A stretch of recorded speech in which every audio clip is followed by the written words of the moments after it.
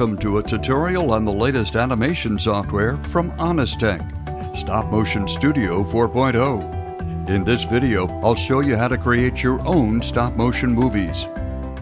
When you launch the app, you'll be asked to enter some basic settings for your project, such as the title and author. For your input camera, you can use the webcam that's built into your PC, an external webcam, or even a DV camcorder. But using the built-in webcam could be a hassle since it's hard to aim it correctly at your characters. So an external webcam is better. Better yet is using a DSLR camera with a feature called Live View. The image quality will be amazing, so that's what I have set up here. This is my set and characters. The DSLR camera is connected via a USB cable to my laptop. You could see that instead of the 640 by 480 capture size of my webcam, the DSLR gives me much higher resolution. This is where you select the frame rate of your animation. Now you can use a higher frame rate for smoother animation all the way up to TV quality of 30 frames per second. But just remember that with a rate of 30 frames per second, you'll need to capture 1,800 frames to generate 1 minute of animation. So for my video, I'm going to select 10. That means I'll have to reposition my characters 10 times in order to get 1 second of animation.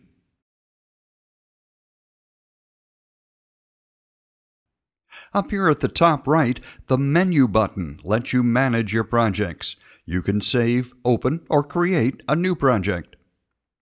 Click the Help button, and your cursor changes, so if you click a tool, you get a description of how to use it.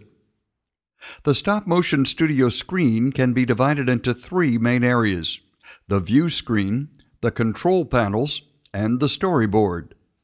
In the Control panel, the Camera tool lets you adjust your webcam or DSLR.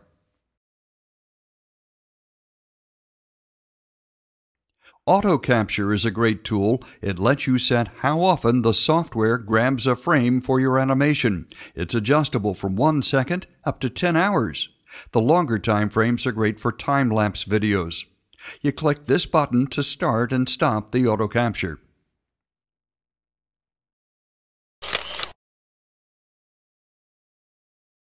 To help you line up objects on the screen and make adjustments to them, you can turn on the Grid feature. It displays a grid of lines in the viewer. And the Key Drawing tool lets you sketch on the screen to help you shape your figure for the next frame.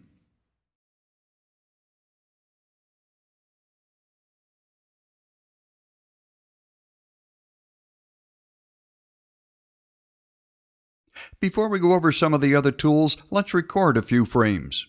You can either click this red capture button or the auto capture.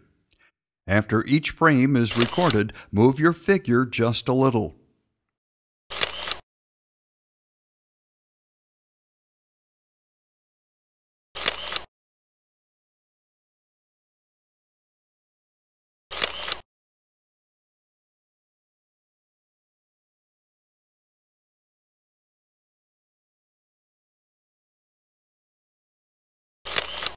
Then play back your video to see the animation in the View screen. Let's take a closer look at the Storyboard section.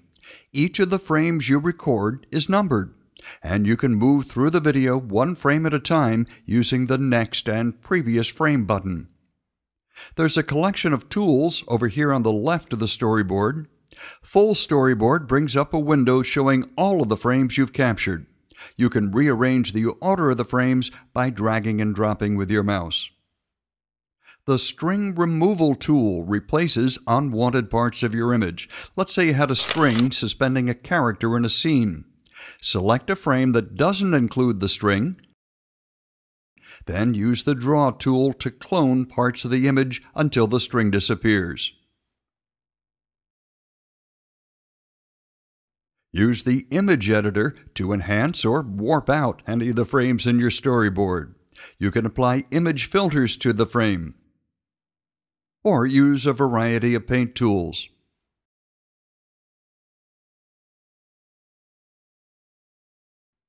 With the Overlay tool, you can select 2 or more frames in the storyboard and combine them into one image. Use Overlay for creating an effect like speed of motion. Now let's create some more animation and use some of the more advanced tools. You see that I have a solid color background in my scene. We're going to use the Chroma Key tool to add in a background photo. Now here's a hint. Be sure to pick a background color that isn't found in any of the other elements of your scene. Then import the background image you want to use.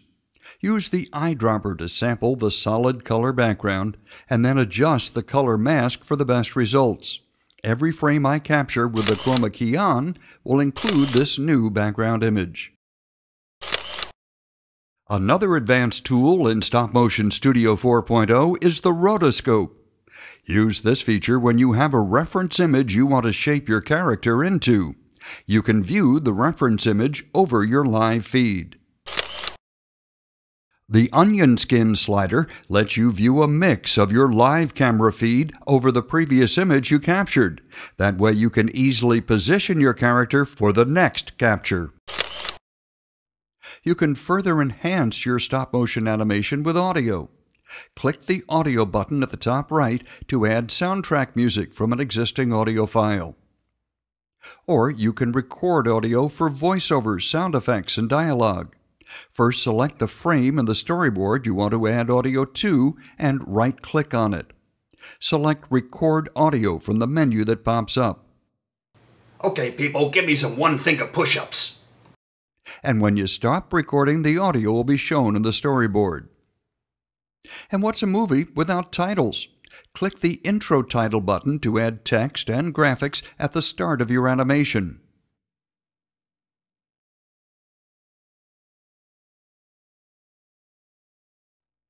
Click the Add Text tool to superimpose text to any of the selected frames during the movie.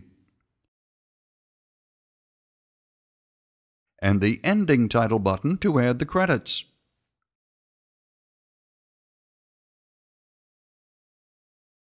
And when you've finished your masterpiece, save it as a movie. You can export it as a WMV or MPEG file, or save it in the best format for an iPad, YouTube, or Facebook. Well, that's just an overview of what you can do with Stopmotion Studio 4.0. For more detailed information, the complete user guide for Honestech Stopmotion Studio 4.0 is always available here in the upper right.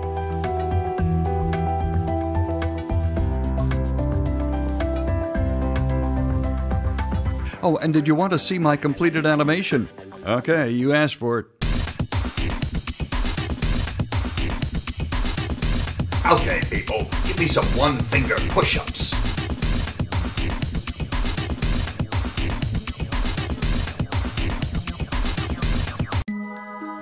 Oh, look at this nice tanning bed. Wait, oh no, it's moving! Help me! Help! Stop smiling, Missy, and put your hands up. Superperson's here to save the day!